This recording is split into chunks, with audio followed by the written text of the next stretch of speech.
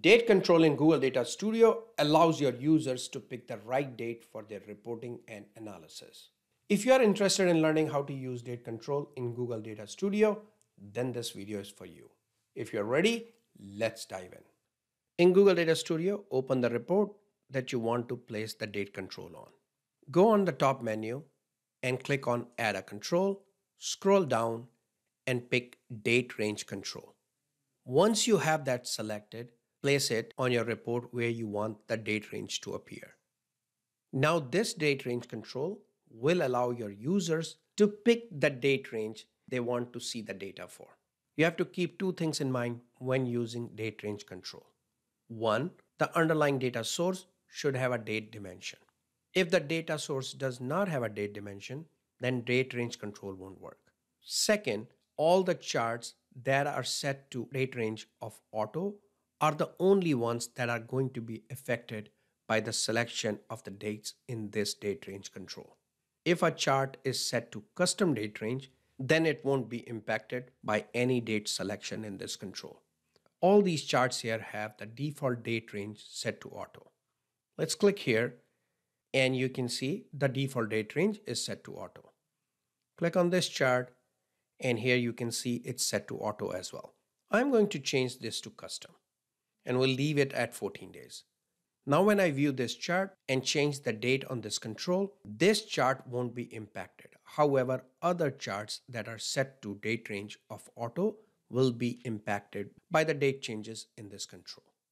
Now go ahead and click on view.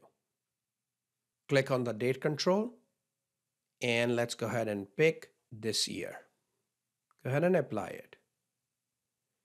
You'll notice that this chart remained the same while other charts are now showing the data for the whole year. Now let's go to the next page of this report. All this data on the other pages of the report won't be affected by the date that you picked in this control. In order for you to apply the date range control to all the pages, click on Edit and right-click on the control and make it report level. Now, this date range control will apply to all the pages in this report. Go ahead and click on View.